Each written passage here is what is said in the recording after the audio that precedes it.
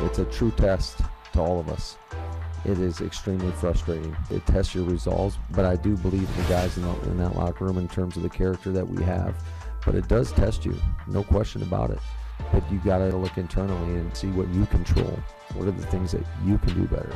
What are the things that I can do better? That's the message to the team. Back on three, 1, 2, 3. Back. We just got to continue to just keep harping on it. That's the only way we'll get better.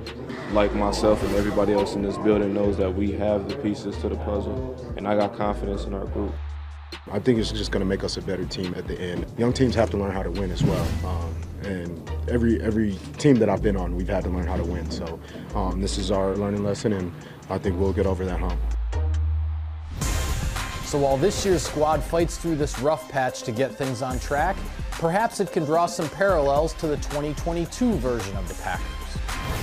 Green Bay started last year's campaign 4-8, a stretch loaded with adversity, but they recalibrated and found their mojo late in the season. Dillon around the left side, yeah. Fighting to the goal line, touchdown!